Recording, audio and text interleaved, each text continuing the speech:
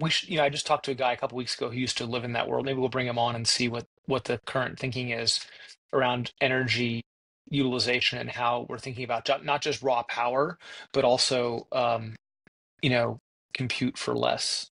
That's one of the big promises of like quantum, right? One of the problems with what? Promises is one of the promises of quantum computing.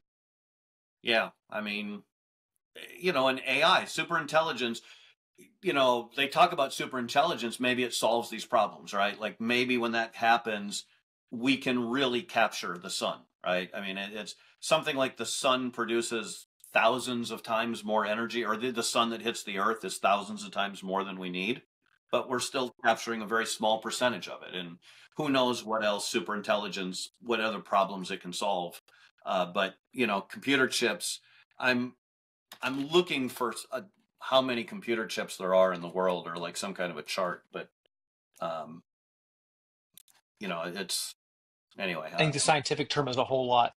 Yeah, I mean the number is growing, right? Everything has chips Oh now. yeah, yeah.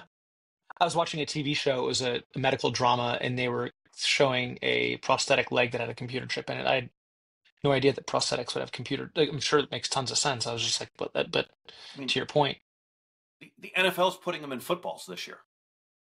They don't have a. I don't know if you watched some the measure, NFL this yeah, year, but if you yeah, yeah. watch, there's no more chain gang.